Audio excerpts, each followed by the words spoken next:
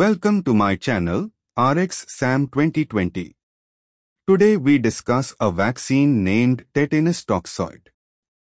About vaccines are available that help prevent tetanus, an infection caused by Clostridium tetani bacteria. 4 kinds of vaccines are used to help protect against tetanus, all of which also provide protection against other diseases. Diphtheria and tetanus, DT, vaccines. Diphtheria, tetanus, and pertussis, DTAP, vaccines. Tetanus and diphtheria, TD, vaccines. Tetanus, diphtheria, and pertussis, TDAP, vaccines. Babies and children younger than 7 years old receive DTAP or DT, while older children and adults receive TDAP and TD. Medical use. For preventing tetanus, also known as lockjaw, in wound management.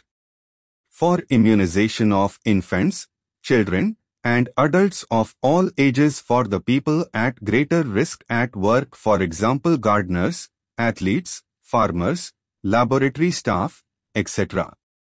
For women of childbearing age and pregnant women to prevent neonatal tetanus. What is tetanus, also known as lockjaw, is a bacterial infection caused by Clostridium tetani and is characterized by muscle spasms. In the most common type, the spasms begin in the jaw and then progress to the rest of the body. Each spasm usually lasts a few minutes. Spasms occur frequently for 3 to 4 weeks. Some spasms may be severe enough to fracture bones. Other symptoms of tetanus may include fever, sweating, headache, trouble swallowing, high blood pressure, and a fast heart rate. The onset of symptoms is typically 3 to 21 days following infection. Recovery may take months. About 10% of cases prove to be fatal. Clostridium tetani is a common soil bacterium and the causative agent of tetanus. Vegetative cells of Clostridium tetani are usually rod-shaped and up to 2.5 micrometers long, but they become enlarged and tennis racket or drumstick-shaped when forming spores. Clostridium tetani spores are extremely hardy and can be found globally in soil or in the gastrointestinal tract of animals.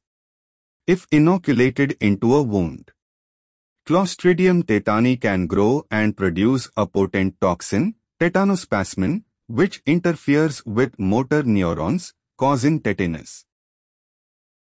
Contra-indications. Hypersensitivity. Neurological disorders following previous vaccination. Special precautions. Patients with coagulation or bleeding disorders, for example thrombocytopenia. Guillain-Barré syndrome, within 6 weeks prior to receiving vaccination, immunodeficiency, for example HIV. Patients with complete primary vaccination or a booster dose in the previous 5 years. Postpone vaccination in patients with acute febrile illness. Monitoring parameters. Monitor for syncope. Hypersensitivity reactions, 15 minutes after administration. Drug interactions. Following drugs may decrease the therapeutic benefits of the tetanus toxoid vaccine. Fingolimod, belimumab, anakinra, adalimumab, infliximab, and anti-cancer medications. Side effects. Mild fever, joint pain, muscle aches, nausea, tiredness, general ill feeling, lightheadedness or injection site reactions, pain, itching, swelling, tenderness, redness or a lump. Dose. During childhood, 5 doses are recommended, with a 6th given during adolescence. After 3 doses, Almost everyone is initially immune, but additional doses every 10 years are recommended to maintain immunity. A booster shot should be given within 48 hours of an injury to people whose immunization is out of date. For people with high-risk injuries who are not fully immunized, tetanus antitoxin may also be recommended.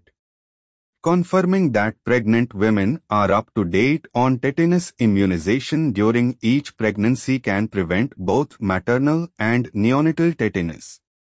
The vaccine is very safe, including during pregnancy and in those with HIV/AIDS. Intramuscular. Active immunization against tetanus.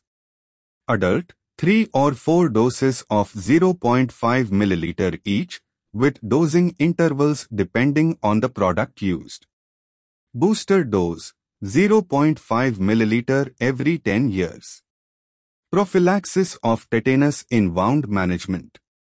Adult non-immunized patients, or if greater than 5 to 10 years since last booster dose, 1 emergency dose of 0.5 ml, depending on the type of wound.